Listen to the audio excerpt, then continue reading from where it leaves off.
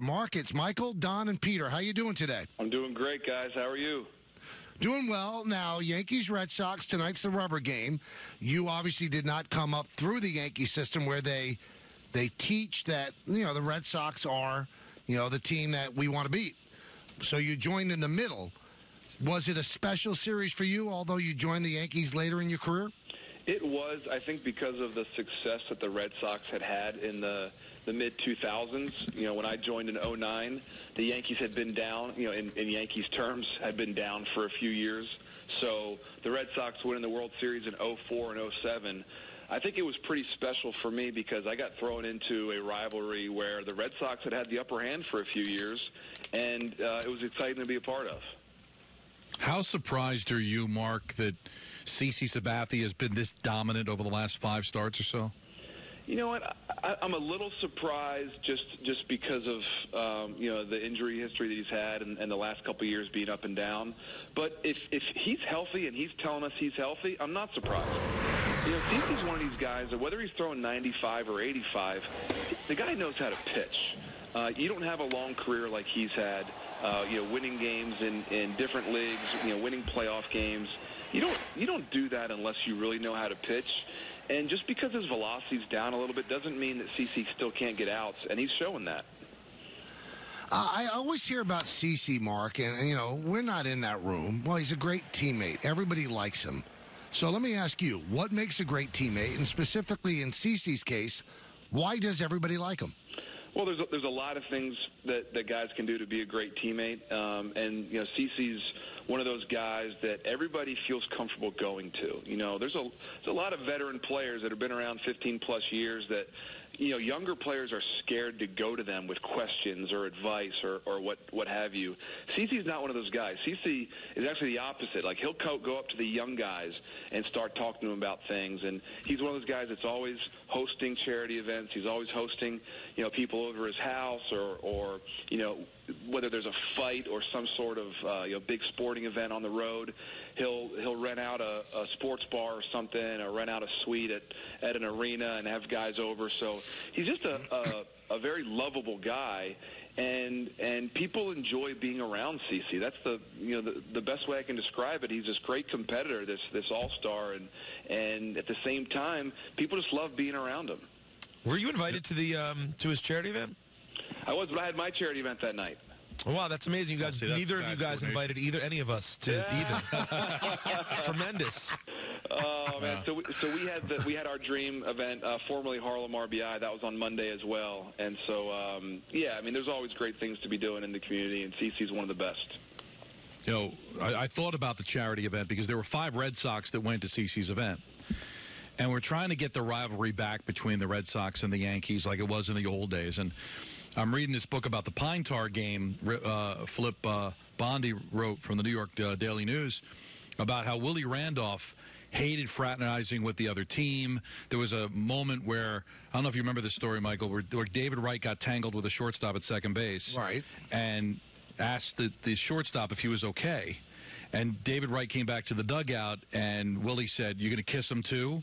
Like, Willie was old school. And I'm just wondering if that even exists anymore, because with free agency, I just wonder, when we talk about the Yankee-Red Sox rivalry, could it ever be the way it was 30 years ago? Could it ever be the way it was 10 years ago because of that? Yeah, you know what? You bring up a great point. Guys are much more jovial on the field. They are much more accepting of, fraternizing with the enemy. And, I was kind of in between. I was polite on the field, and I laughed a little bit here and there. But I wasn't going to bear hug guys out there before the game and be one of those guys that was joking around all game. I mean, I have a job to do. So I'm kind of in the middle there. I don't want guys, out there, laughing it up with the other team during the game. But at the same time, listen, there's a lot of trades. There's a lot of free agency. You come up with these guys in different, all-star games in the minor leagues or in the Arizona Fall League, what have you. So I think it's just a different game today. But I do think the rivalry can get back to where it was. The fact of the matter is the Yankees and Red Sox haven't been good at the same time for years. It might have been 2009 when was the last time we were both in the playoffs together. So and we haven't faced each other in the playoffs since when?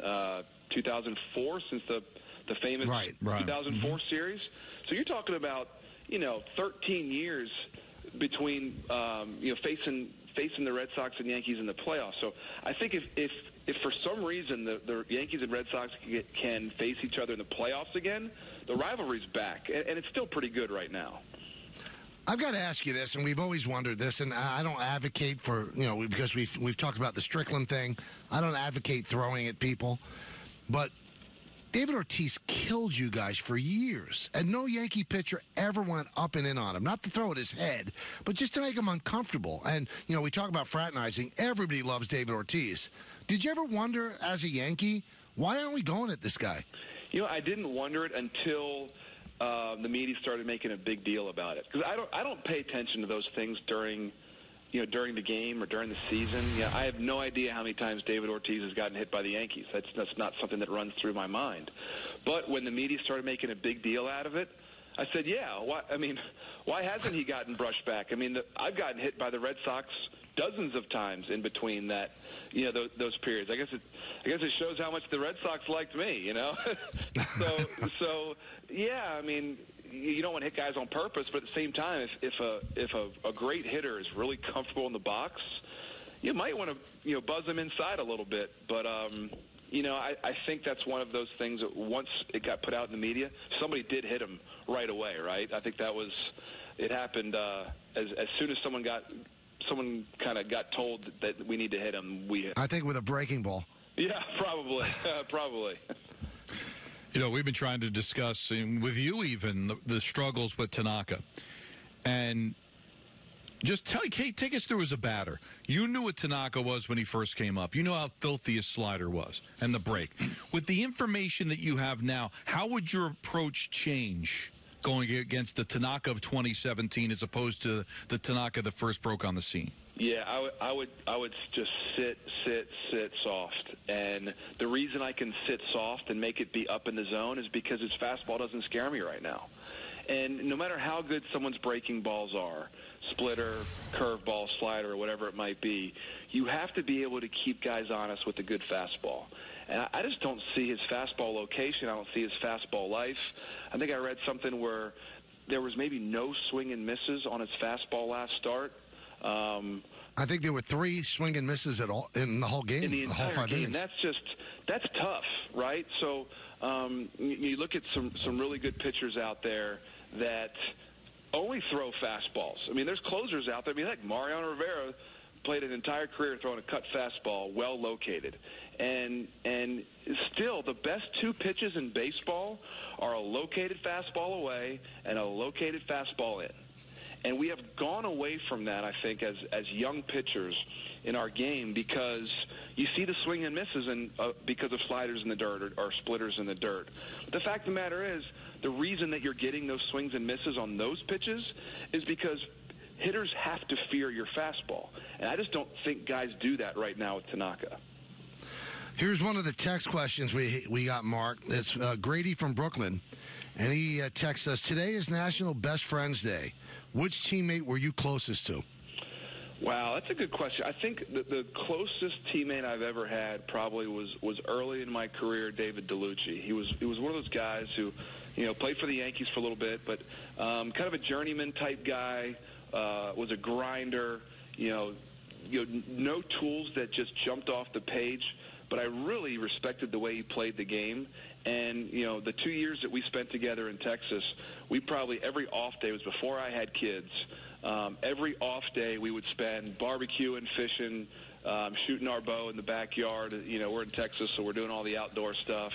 And I was actually with him. When I got traded from the Rangers to the Braves, I was with DeLucci fishing on an off day in Cleveland when he was playing with the Indians. So he was probably my closest friend of my playing time. Now, I don't know if you want to even get into this, Mark, but I've heard, I just knew David in passing when he was here with the Yankees, seemed like a nice enough guy, but I've been told that David DeLucci, when he was single, would date the most beautiful women in the world. True or not? 10s, every single, and his wife is a 10 too. And that's a huge compliment. And Rachel and David, if you guys are listening, I love you guys. But His wife's a Barker beauty from the Smoke show. Right. Oh, really? Yes, she's beautiful. And I was in his wedding, and you look at it was like a Hollywood set at his wedding because there were just Barker beauties everywhere, and it was Wow. quite an event. I'll tell you that, Michael. You should have been there. Yeah, another thing I wasn't invited to. It's a shame, really. All right, so 538 today, or this week, posted a story pertaining to the shift, which you're very familiar with, and they say that it actually ruined Ryan Howard's career.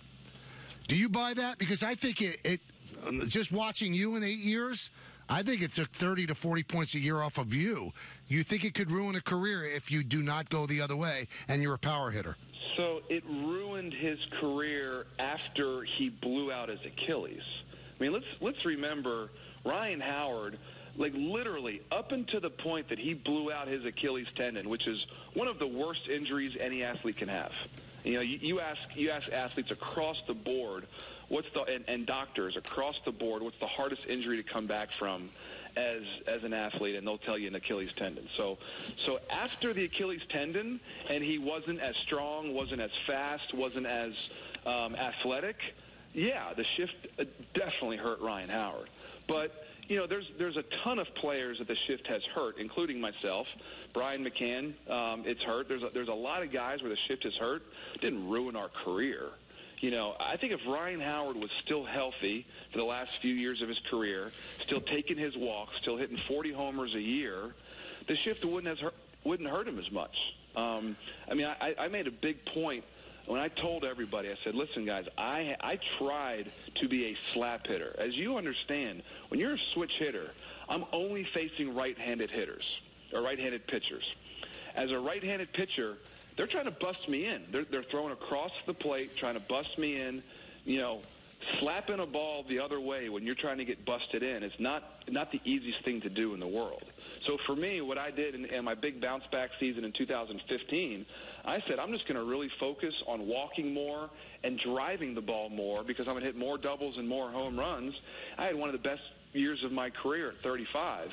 So the shift will hurt you if you're not the player that you were. Absolutely. I think Ryan Howard, in his case, his blown out Achilles hurt him a lot worse than the shift did.